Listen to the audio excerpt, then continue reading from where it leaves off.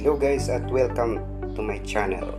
Ang nakikita nyo ngayon sa screen ay ang Nautical Almanac dated October 9, 10, and 11, 2020, page 191. Ito ang gagawin nating reference sa ating pag-compute ng sunrise at sunset. Kung inyong nakikita dito sa may right portion ng Nautical Almanac, mayroong sunrise at saka sunset. At saka dito sa unang column niya mayroong latitudes. Okay guys, so dyan natin kukunin ang sunrise at sunset. At alalahanin nyo guys na ang Nautical Almanac ay nakabase sa prime meridian or 00 degrees longitude. So kung anong latitude, whole number na latitude na mayroon dito, at saka ang kalinya niya na sunrise, yun na rin ang sunrise pag nasa prime meridian ka. Okay? Dahil sa prime meridian ay 0 degrees longitude, walang zone description. So ang local time at saka UTC ay magkapareho.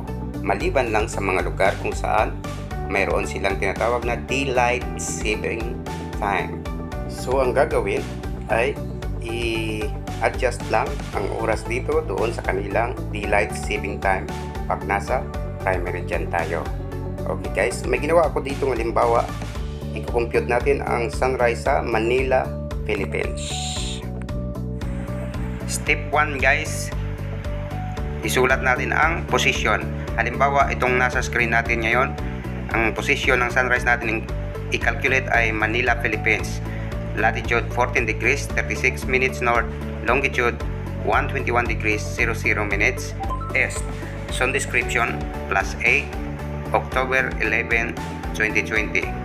So, i-calculate natin ang sunrise at saka sunset.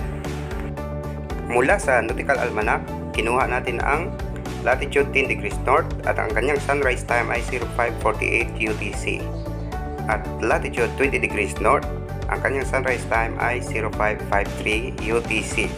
Okay guys, ito na rin ang sunrise time in local time pag nasa prime meridian tayo guys, dahil ang kagaya ng aking sinabi kanina, ang local time at saka coordinated universal time sa prime meridian ay magkapareho.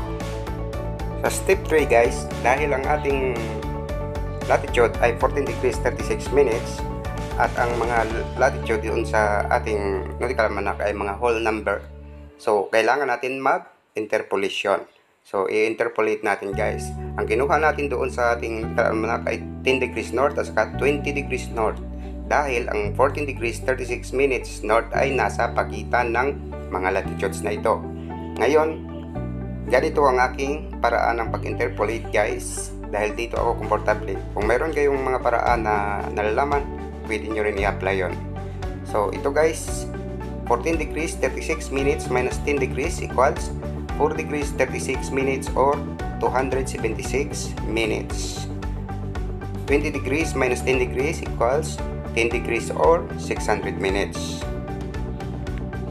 0548 minus x equals x.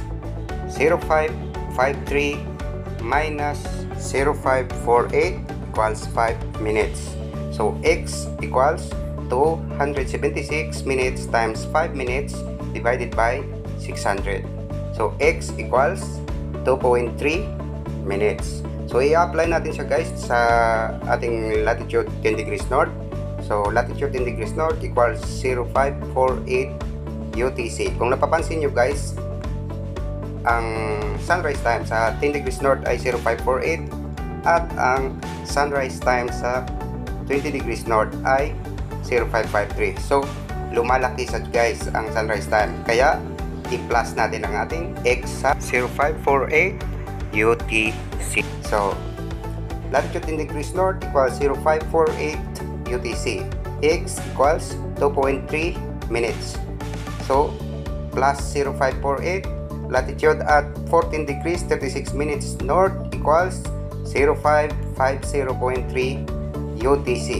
So kapag nasa prime meridian tayo guys, sa posisyon na latitude 14 degrees 36 minutes north, ang ating sunrise time ay 0550.3 minutes UTC or local time, dahil nasa prime meridian pa tayo niyan.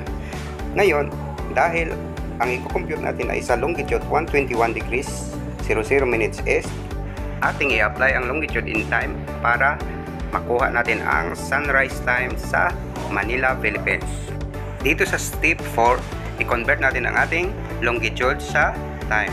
So 15 degrees of arc equals 1 hour of time. So 121 degrees divided by 15 equals 0804 hours. Okay guys, step 5 guys, atin nang i-apply ang ating longitude in time para makuha natin ang sunrise time sa Manila in local time. So latitude 14 degrees 36 minutes north equals 0550.3 UTC. Longitude in time equals 0804 hours. So pag west plus, pag east minus. So meron tayong 2146.3 UTC. Okay guys, this is the sunrise time in Manila in UTC. So kailangan natin ay ang local time. So i-apply natin ang zone description. Zone description sa Manila is plus 8. So pag east plus, pag west minus. So dahil east plus, so 2146.3 UTC plus 8, 2946.3 local time. So dahil walang 29 na hours, bawasan natin siya ng 24. So 2946.3 minus 24 equals 0546.3 local time. Ito guys ang sunrise time sa Manila, Philippines. Latitude 14 degrees 36 minutes north, longitude 121 degrees 00 minutes east. October 11, 2020. Okay guys, so nag-search ako sa Google para ma-compare ko ang results, at sa Google guys ay 0547 AM local time ang sunrise noong October 11, 2020. So mayroong difference na 0.7 minutes guys. So that's okay. Ngayon guys, i-calculate naman natin ang sunset sa Manila, Philippines. Unang-una ang step 1. Mula sa nautical almanac, kukunin natin ang sunset time sa prime meridian na latitude 10 degrees north. Ang sunset time ay 1745 UTC. At ang latitude 20 degrees north, ang sunset time ay 1740 UTC. So i-calculate natin ang sunset time in local time dito sa Metro Manila. Sa latitude 14 degrees 36 minutes north, longitude 121 degrees 00 minutes east. So description plus 8. So dito sa pag-compute ng sunset sa step 2, mag-i-interpolate tayo guys. Interpolation, kagaya ng nakikita natin sa screen. So ganito ang paraan ng aking pag-interpolate dahil dito ako comfortable. Kung mayroon kayong interpolation na nalalaman, pwede nyo ring gamitin yon. Okay guys, so ito 14 degrees 36 minutes north minus 10 degrees equals 4 degrees 36 minutes or 276 minutes. 20 degrees minus 10 degrees equals 10 degrees or 600 minutes. 1745 minus x equals x. 1745 minus 1740 equals 5 minutes. So x equals to 76 minutes times 5 divided by 600. X equals 2.3 minutes. So latitude 10 degrees north equals 1745 UTC minus x 2.3 minutes. Latitude 14 degrees 36 minutes north equals 1742.7 UTC. So ito ang sunset time sa latitude 14 degrees 36 minutes north kung nasa prime meridian tayo. Okay guys? At ito ay UTC or local time dahil nasa meridian tayo.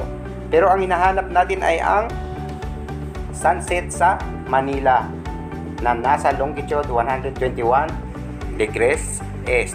So dahil na-convert natin into time ang ating longitude kanina na ang value ay 0804, ngayon ay apply na lang natin dito sa ating calculation para makuha natin ang sunset time dito sa Manila, Philippines sa longitude 121 degrees east.